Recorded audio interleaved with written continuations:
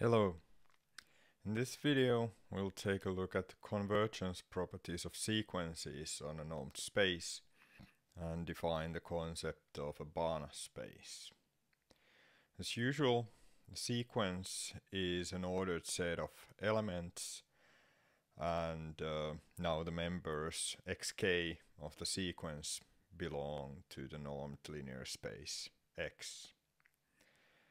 For a sequence on a normed space, we define the convergence of the sequence as the property that there exists an element x such that the distances between the elements xk of the sequence and the element x converge to 0 as the index k grows.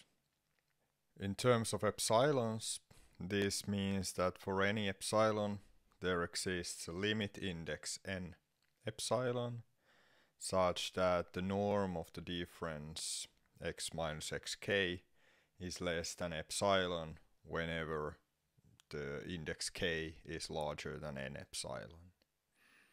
And if the sequence converges, then the element x is called the limit of the sequence.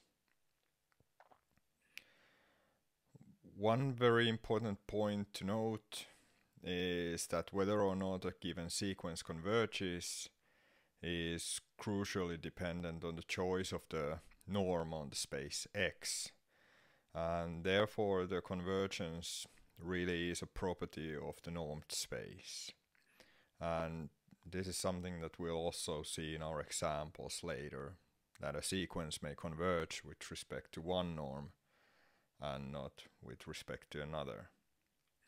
And that's why it's also quite risky to use notations like xk to x or lim xk in the case of general normed spaces, but both of these notations can be used whenever the choice of the norm is clear from the context. And on general normed spaces, we can also define another weaker convergence type property of sequences. And in particular, a sequence is called a Cauchy sequence if for large enough indices the distances between all of its members become small. And this is required to happen in the sense that for any epsilon we can find a limit index n epsilon such that the norm of the difference between any two members xk and xm of the sequence is smaller than epsilon whenever both the indices k and m are larger than n epsilon. And this property can in a bit more compact form be denoted as the property that xk, the norm of xk minus xm converges to 0 as both k and m converge to grow without bound. And one important thing to note in the case of Cauchy sequences is that it's not enough that the differences between two consecutive members of the sequence become small, and instead the Cauchy sequence property is a strictly stronger requirement, which requires that xk with a large index has to be very close to all other members of the sequence, which appear much later in the sequence as well. And so at this point we have two convergence properties on a normed space. Of these two, the Cauchy sequence property is strictly weaker in the sense that any convergence sequence is also necessarily a Cauchy sequence. This claim has quite a simple proof. If we begin with a convergent sequence with a limit x, and let epsilon be arbitrary, we can by definition find an limit index n epsilon such that the difference between the norm of the difference between x and xk is less than epsilon over 2. And if we now look at the norm of the difference between xk and xm, we can add and subtract the limit x from this expression and then use the triangle inequality to estimate this upwards. And what we get is that the original distance is bounded from above by the distance between xk and the distance of xk from the limit plus the distance of xm from the limit. And both of these for indices k and m, which are at least greater than n epsilon or less than epsilon over 2. And this simple argument shows that the distances between xk and xm really converge to 0 as k and m grow, and thus the convergence sequence we started out with is also a Cauchy sequence. So every convergence sequence is a Cauchy sequence, as we saw, but the converse is not true on a general normed space. But still, a normed space can have this very nice property that every Cauchy sequence also converges to a limit x in the space, and this property is called completeness of the space. Moreover, a Banach space is precisely a normed space which is complete.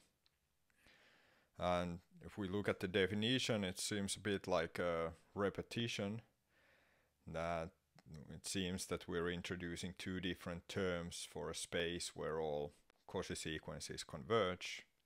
But there's a reason for this is actually true, but there's a reason for this. This is that the concept of completeness is actually a bit more general, and it also applies on spaces which are not necessarily normed spaces, but more general spaces. And Banach space really particularly refers to a normed space, which is also a complete space. And on this course we use both of these terminologies.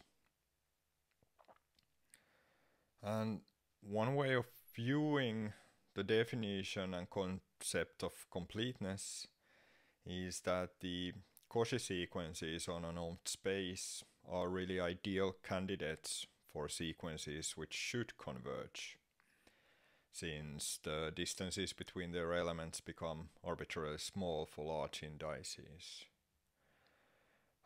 This way, the completeness of a space guarantees that sequences have well-defined limits in the same space. And especially we'll see in our examples that sometimes we can even picture where a given sequence should naturally converge, but this limit may sometimes happen to be outside the space that we are considering, in which case the space is not complete. The property of completeness of a vector space is also very useful, since it's typically much easier to prove that a sequence is a Cauchy sequence instead of proving directly that it converges.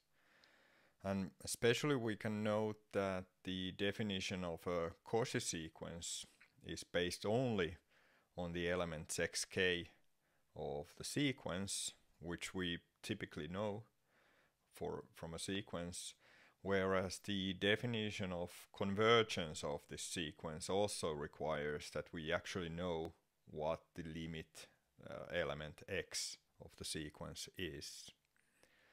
And because of this, completeness of a space is very often used for precisely arguing that since a given sequence can be shown to be a Cauchy sequence and the underlying space is a Banach space, the same sequence must also have a well-defined limit which also belongs to this same space.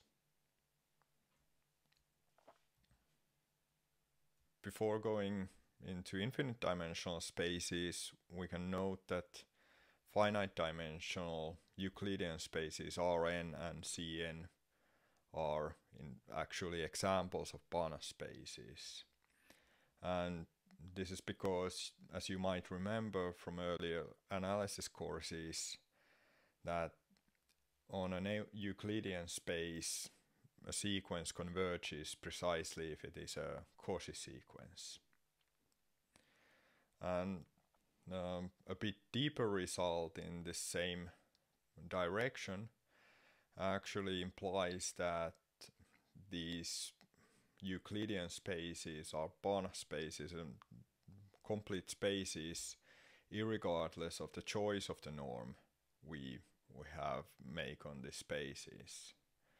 And in fact, all finite dimensional normed spaces are unavoidably complete spaces. For infinite dimensional spaces, we have as our first result that the sequence spaces L infinity and LP are both Banach spaces when equipped with their natural norms. The proof of this result is presented in the lecture notes, and it can also be found in many textbooks. We won't go over it in detail in this video, but the proof is also extremely educational, since we are now required to study a sequence on a sequence space, meaning that we actually have at our hands a sequence of sequences. And this is something where you definitely need to be a bit careful and keep your head cold, but in the end everything really works well according to the definitions. So if we start with a Cauchy sequence xk on the sequence space LP, then by definition every element xk is an element of the space LP. This means that every such element xk is a sequence of complex numbers, and we can, for example, use the superscript notation for indexing this sequence xk. And this is not at all obvious, so you should definitely take some time to think about how it works and get familiar with this notation and make sure you understand how it works. But it's also worth pointing out that this is not the only way we can index the sequences xk, and we can use different kinds of notation for handling this type of situation where we have a sequence on a sequence space. And what you can do definitely is try and see which option of the available you find to be the most natural choice for yourself, and you can also surely come up with different notations for this type of a situation. The only main rule here is that you should always be consistent with your own notation, and of course also define clearly what kind of notation you are using.